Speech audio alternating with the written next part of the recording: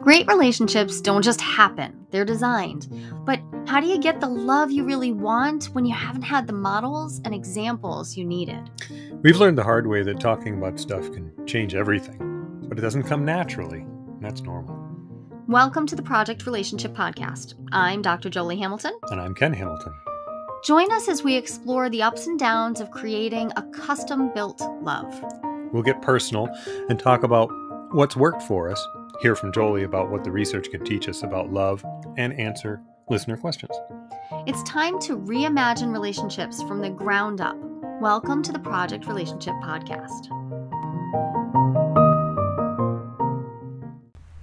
Hi, we're going to talk about exploring potential kink today. Together. So potential being, I think, it's keyword. The keyword there. It's about exploring things that might be. So a lot of times the first thing that comes up for people is like, exploring kinks together. Great. When do I get my paddle? Right. Like move right to action. Versus finding out what you all want and where it overlaps and how you can make it the most fun. And what's out there. Right. So finding out what are people doing these days? Yeah. Okay. So let's talk about exploring potential kinks. Yep. From my depth psychological perspective. I come at this like, well, what is a kink exactly? Okay. So we're defining terms right away. Absolutely. Is there such a thing as a kink? No. Is there such a thing see how as it can be. Normal sex? No. Right? Okay. Regular. Well, the number of cisgender dudes who have told me they just like regular sex, and I'm like, what does that mean to you? They don't mean like weekly, do they? I have asked that question. They don't generally get the joke. No. Okay. What is kink is best explored by establishing, first off, that this is going to be subjective.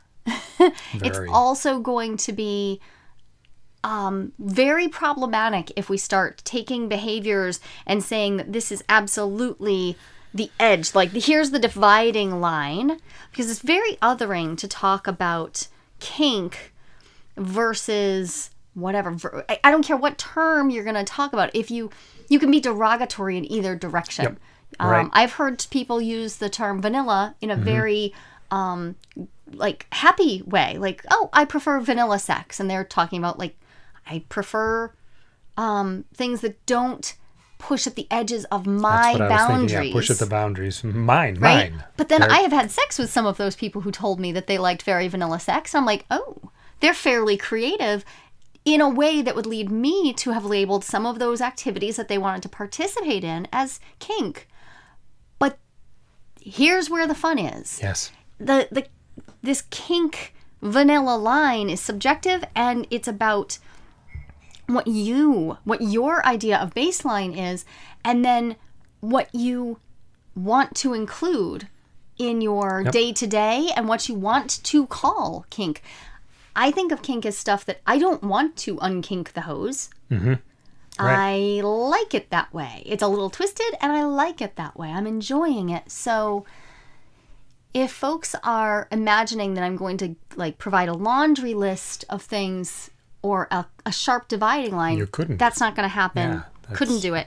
And it can create artificial boundaries that are really detrimental to the fact that you're in a relationship with another person who may have very different desires and might feel unable to share them if there's a lot of like othering and derogatory language accidentally used. In-group, out-group stuff. Yeah, and you might use that language without even really thinking about it because sometimes we're clumsy with our language that way.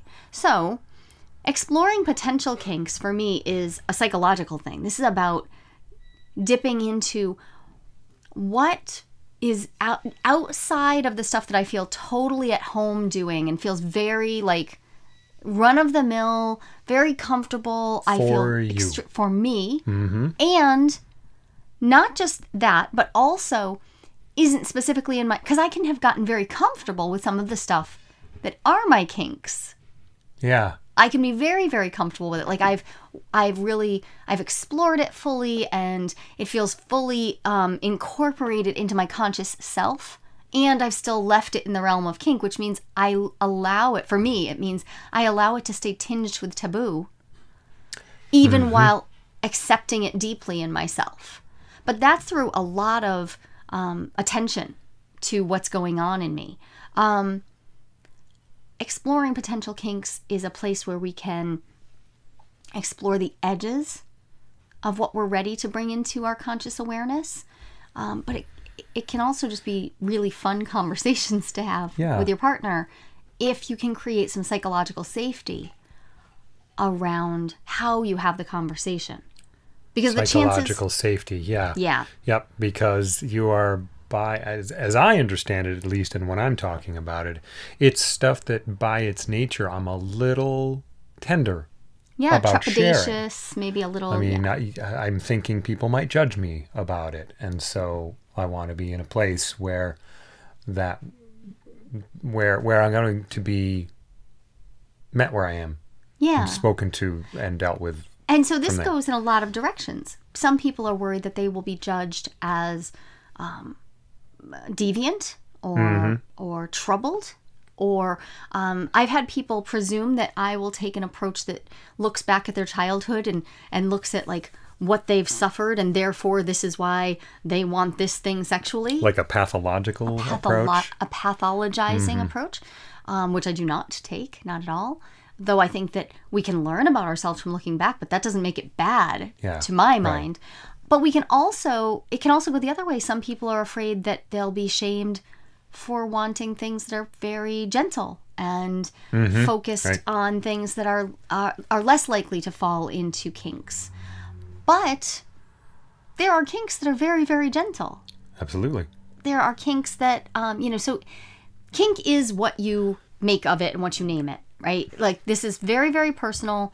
I want everybody to feel empowered to claim your edge and understand that you get to grow and shift with it, but that the conversations we have, establishing psychological safety for the conversation, is where we can meet our partner and play at the edges of our imagination. So in the context it's like playing tag in the dark. A little dangerous, dangerous, really fun. Really fun and exciting.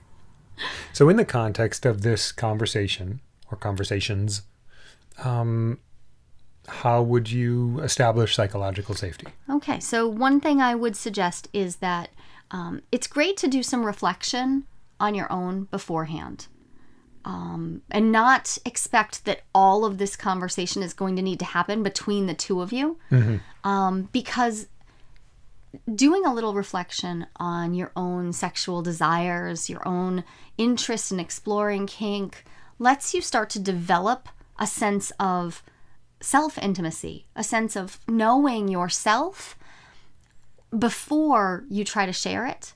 And that can just put you in a place to walk into the conversation with a little bit more groundedness. I highly recommend that. So you can establish some psychological safety for yourself your own about how and what you're ready to. There's the thing. Self-security is about you accepting yourself. So even if you are met with judgment from a partner or a potential partner or a friend, if you accept yourself, then that judgment can be about them. Is it, that judgment can ping off of you like, rain off of a tent, and it can go its merry way because you've accepted this part of you. Another way that we can establish psychological safety is by setting up a few ground rules and just revisiting them before a conversation. For one thing, make sure that everybody wants to have this conversation. Sometimes conversations about exploring kinks and things like that can come up spontaneously. A place I've seen this happen a lot is on a long car trip. Yeah, right. You're on a long car trip, everybody gets bored after a while, maybe it's after dark, and then a conversation happens, and you don't really plan for it. But still, in those opening moments, you can say, hey, you know what? Let's just check in and remember that we don't really know what we're going to find here. Yeah. And it's okay.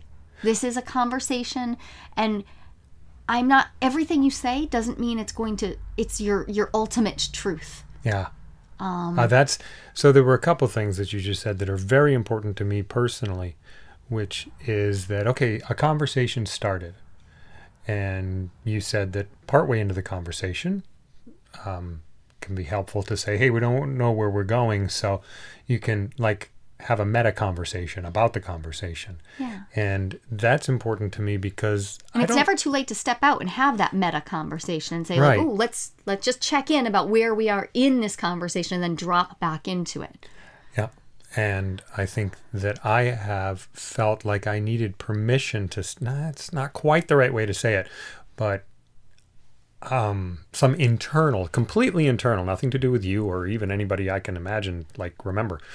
I feel like I'm supposed to just figure out how to have the conversation in the conversation, and that I don't get to back off and say, okay, hang on a minute. I think I need a minute to just make sure I'm in a good spot for this conversation. So hearing you say that is very helpful to me as just a reminder, because I know I can, but part of me is like, no, you got to push on. You got to push on. Spontaneous conversations just flow where they may. Which, by the way, is just like having sex.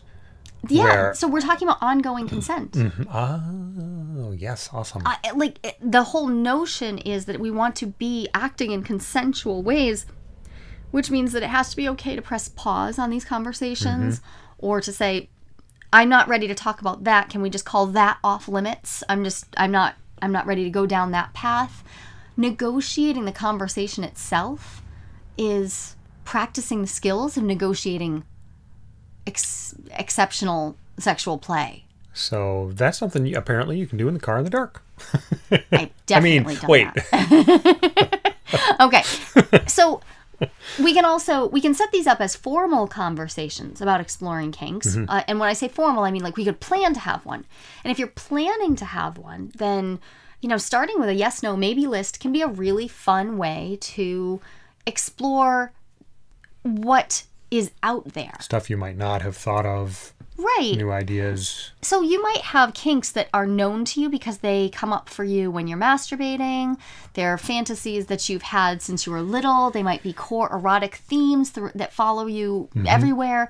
You might also realize that you have these fantasies that come from earlier relationships and you're still expanding and exploring them. You might have a whole bunch of established themes to your own kinks. But the world is so grand. There's a lot going on. There's a lot going on. And so looking at lists of behaviors and play types and toys and ways that people explore the kink experience can be a great way to just start to expand your imagination of what's possible. Sometimes when I ask people about kink, I'll ask for a baseline and they'll say like, well, we tried tying each other up once. And that's kind of it. Like their imagination just didn't stretch anywhere beyond that, which is fine, but they also didn't attempt to stretch it beyond there. And so now there's a lack of vocabulary available to them. So they've come to me and they actually actively want to talk about increasing the spice in their relationship, but they don't know what the spices are. Like they know the word spice, but they don't know what spices are available. Oregano and marjoram. That's a really good metaphor. That's fine, but we need to get some vocabulary going. And let's be clear, if you're going to use the internet for this, you're going to stumble on some stuff you might not want to see. So proceed with caution, because you might not want to click the images button. It might not work for you. Well, and it's true. So it's again about safety, about keeping yourself safety, right. Psychologically safe. So a better choice might be to turn to a book where, especially a book that doesn't happen to have imagery in it, might be easier for you to introduce yourself to some of the basic concepts. Tristan Taormino has a book called The Ultimate Guide to Kink. Melina Williams-Haas and Lee Harrington have Playing Well with Others. There are some great books out there that can introduce you to the basic concepts. And that can just be a nice place to start with having some language to begin talking about this. A thing that comes up fairly frequently for me with clients is the older they are, the less questions they think they're allowed to have about this. Like they should have already gotten there. And so, yes. And you definitely had this. Mm-hmm. You didn't have a sense of freedom to explore. Yep. In your like action-based sexual life, but you had the exposure to some pornographic imagery around it, but there were no books about it anywhere around you. There were no explorations that way, so you lacked some vocabulary, even though you had images that you kind of wanted to act out, but they were hard for you to express to me because you had to put words to it. Didn't have the narratives. Yeah. Challenging. So exposure can be helpful, but pornography is theater, so it's not as helpful as it might seem like it could be. Right. So it could be a starting spot, but I would recommend getting some actual vocabulary out of some resources that are designed for exactly that. And you said something about thinking that so here I am in my 50s, and by now I should know. Like what the sex is? Yeah, I should know what sex is. What all the sex is. And there are a couple major fallacies in there. And one of them is that there would ever be a time where you couldn't explore and find out more. No matter how old you are. It really does. That's like a huge fallacy. So if you're out there thinking, I should already know this stuff. No, you shouldn't. You can't. You're not going to know all of it. Not to mention the fact that what if you just weren't, it just wasn't where your focus was? Wasn't where your interest was? You get to change your mind. Yeah, who you were before doesn't have to be who you are. And exploring this doesn't actually mean you want to do it either. So another way to establish psychological safety around these conversations is, first things first, let's talk about talking about it. Then let's talk about the actual stuff. Let's talk through the vocabulary, and let's talk about what it sounds like and what sounds good or bad. But also, let's talk about whether we're talking about fantasy or taking action on that fantasy. Things you bring into your fantasy life. And then there's your individual fantasy life and your shared fantasy life. A common place people come to see me is they have a rich inner fantasy life, but they haven't yet figured out how to share that with their partner. And this can be I think I'd go all the way to problematic, because if they haven't figured out how to share this with their partner, often it's because they're actually caught in a shame story about their kink. And that shame story is actually a big limiter in their life in many ways, and can be used for a lot of good. Your kinks are sort of like the tea leaves of your soul, because they're There's fantasy. A window into, fantasy, like your dreams. It's a window into your unconscious. So I take sexual fantasy very much the same way I take dreams. This is the same way I read them, the same way I read dreams, which is to say, this is unconscious material. You may choose to bring some of it into your direct consciousness and work it and make it actively part of your conscious self. But some of it is unconscious material that comes up through you. And if you have ever been in the throes of passion, especially like near the tipping point of an orgasm, and you have had images rush in unbidden that are frightening, upsetting. I've had traumatic actual memories come up, but I've also had just imagery that's overwhelming to me in a way that I'm not really inviting, but it pushes through from the unconscious into my consciousness in that moment. I call that the orgasmic imagination, and I've written about it a little bit because I find that this is another way to get to know my unconscious material that takes a tender heart and a tender approach, because it is right at your psychological edge. So I hear you describing something that you said it comes up unbidden. Do you find, and I don't know if the answer to this is yes or no, do you find that exploring kinks, which can be another window into the unconscious, are they a way of exploring those things with a little more embodiedness and control rather than unbidden? You're actually inviting them in. And yes, but I think they're different. They're very different approaches. Like, so if I would, here's the metaphor I would use.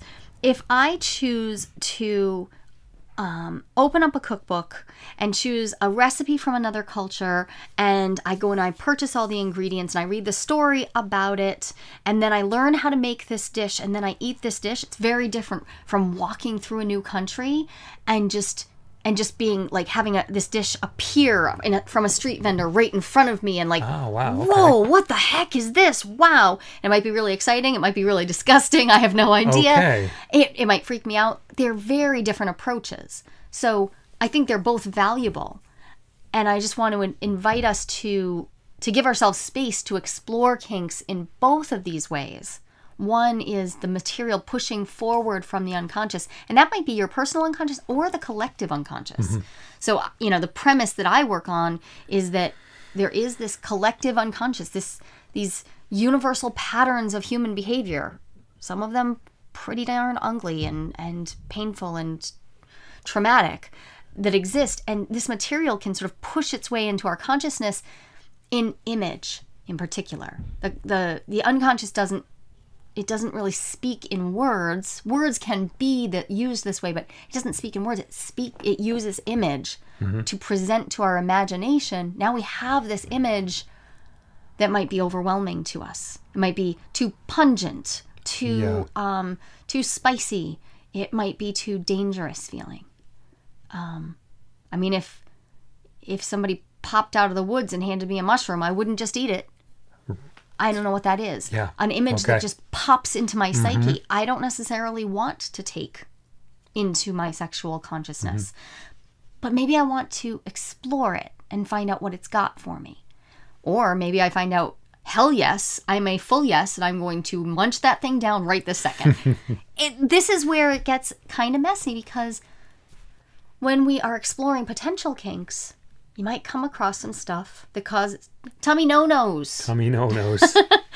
They might be imagination no-nos for you. Mm-hmm. For you, like they might bring you too close to an edge that is just, nope, you don't want to go there. But you might already have gotten there. And so now we've got to figure out how to get you back into a space of psychological safety. Mm-hmm. So this is where that prepared way of entering into fantasy can be really, really great. Preparing would look like, okay, what's our safe word? Right. What's our safe word? We need a safe word in place, a word that means full on stop. Now, maybe it's just as simple as yellow and red. Yellow being caution, we need to slow down and check in. Red being full stop, everything stops, and we halt all activity and we begin to re-engage in non-carried away dialogue. We need to start getting back to ourselves, not just dialogue, but selves. Yeah. And that's going to require aftercare. Aftercare sometimes happens during. Right. Aftercare, don't take that word and mean that it has to be after the completion of something. My aftercare plan, for instance, if I get swept into one of these overwhelming situations, a thing that I need is to be given some water or something to eat pretty quickly. I need grounding. I need to return to my body, because my consciousness like escapes my body at this point. And you can usually see this because I will go to a window. I'm not going to leap out of it or anything, but it's like I feel myself missing. Okay. Going to find yourself. Yeah. And get yourself back. And this has taken a lot. I mean, this is, 45 years of, I've been working on my sexual selfhood since I was, 6 or 7 years old. So almost 40 years now. It's taken a lot to be that conscious of that's what's going on. And I need help to get And that's not aftercare, because the experience isn't over. It's not over for me. Nope. This is actually help me come back to center. Another thing that can be helpful is simply having you put your hand right on my sternum, and that can help. But negotiating for these things beforehand, because for instance, if you were to wrap me up in a big hug, that wouldn't work for me. Yep. So we have to negotiate ahead of time some strategies. And in some of these experiences can be overwhelming, and it can be very difficult to say what you need in the moment. Yeah. So have you ever had to safe word from your aftercare? Whoa. Because I have. Yes, you have. Because Right. I like a lot of aftercare, and it's pretty active, which is great. Aftercare is a whole bunch of things. Okay, we're done exploring this particular kink in real life. So there's been some completion. We've started to return to a sense of, homeostasis, yep. who we are outside of that. And then I get sort of overwhelmed again, even by the care being shown to me. And I need to sort of, safe word, again, there's like another layer of my consciousness is now peeling back. And yeah, it's complicated. So, psychological safety requires conversations and planning and thought and knowing yourself. And having multiple avenues back to safety. Multiple, right. Yep. Yeah. So, food and water works well for me. A teddy bear works well for me. What works well for you? So... I mean, I could tell you. Hugs. I haven't found a spot where I was too overwhelmed for physical containment. Right. That's a big one for me. Which is physical containment, and you're broad-shouldered and stuff, so that can be a lot. So sometimes just being wrapped up in a blanket. Absolutely. Yeah. So absolutely. There's so many ways to plan for. Also teddy bear.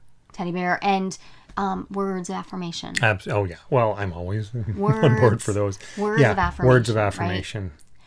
And certain phrases in particular. You may have certain phrases that you'd really like to have said to you. Yep. These are pieces that you put in place ahead of time. Yeah. And I actually encourage the conversations to have, so right at the beginning, let's get a basic safe word in place so that even during the conversation about it, you can press the pause button. Right. Because as you said, you can run into areas where it brings up stuff for you, and you want to step out, you want to step away or, pause. Right. So when you're exploring potential kinks, I think the big keys to remember are these need to be consensual discussions, but every discussion that's at the edge, right? It could cross over into tender or scary territory. Yeah. So having a way to come back from that without having to run away from each other is really excellent.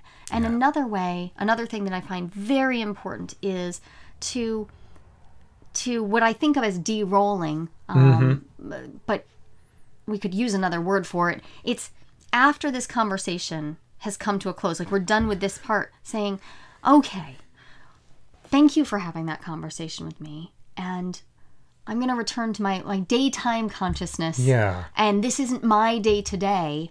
It's an exploration. There are some folks who work in this field and they talk about this stuff all day, every day. Yeah. Even I don't talk about it all day, every day, because I have a bigger set of work that incorporates this, but it's not the only thing. It's okay to bring this to a conclusion and say, okay, we're going to return to, lunch making, bill paying, going to work. So you go out on this exploration, this adventure, and then you come home. Right. And that, for us, that looks like looking at each other and saying, hi, I'm back here with you. I care about you. You are my partner. You are not a person who wants to do these things to me right now. You're I see you. And reaffirm that I see you. You're not asking me to take these actions or to leap off the edge of a cliff into kink or to change the nature of our relationship. Right, just because we explored this. And that's why I think these conversations wind up being layered, because we're exploring. I've noticed that clients often take the first 3 to 6 months of this kind of exploration can be really intense. Even if the conversations don't turn into action, it can feel really intense. But after a while, you get used to the fact that you have these kinds of conversations. Right. And it's not scary to anymore because you know that you can return to a sense of day-to-day normalcy. Skill and experience with them, which that's what I was thinking about the safety mechanisms you put in place. The more experience you have, the more you figure out what the best ones are for you. Right. So another great tool to use is some music. Change the mood now. Put on some music that returns you to a more day-to-day consciousness. Yeah. go downstairs and cook something together. Shift out of that energy. You don't have to take action right away. So exploring this it's a big leap for a lot of folks. And if it's a big leap for you, remember that you get to nibble at it. You don't have to do it all at once. Your sex life is yours to explore. Your erotic fantasies are yours to explore. You get to change your mind. You get to change your mind. You can explore something and say, nope. Yep. And then later you could say, let's explore it again. You get to. This is how it goes. Yep. So this is a multifaceted set of activities we're talking about and fantasies we're talking about, and it's something that I would encourage you to think about as we return to this over and over again, rather than trying to just gobble it all up and make it all part of our life all at once. Definitely. Which also makes it delicious. This is something you're going to get to savor. These conversations become part of how we make an erotic reality with our partners that is our unique fingerprint. It becomes the pattern of this relationship. I have other patterns with other partners. Right. This is ours. Yep. And letting it unfold of its own in its own natural course, while also recognizing that I am in it and I get to row this boat. I don't just have to wait for the wind to blow me here and there. Yeah. We get to do this together. We get to co-create this. And then coming back to a spot and being grateful just that we had the conversation. And it is never too late to add a new dimension to your erotic life, if you choose to. Okay. Well, till next time. Keep talking to each other.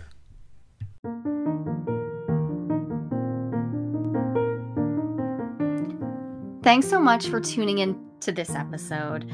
I've got one more thing I'd like to share with you, and that you're just going to need to hop over to the website listentojolie.com. There you can grab my top 5 relationship guides for free right now.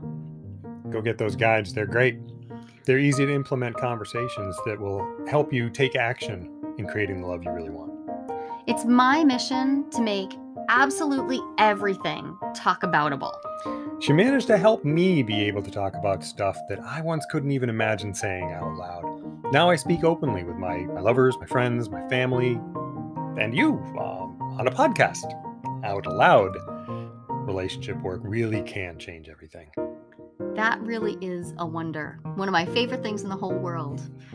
So when you're feeling the rough edges, when things aren't going the way that you'd hoped in your relationships, I want you to remember that relationships can be messy, and that's good news.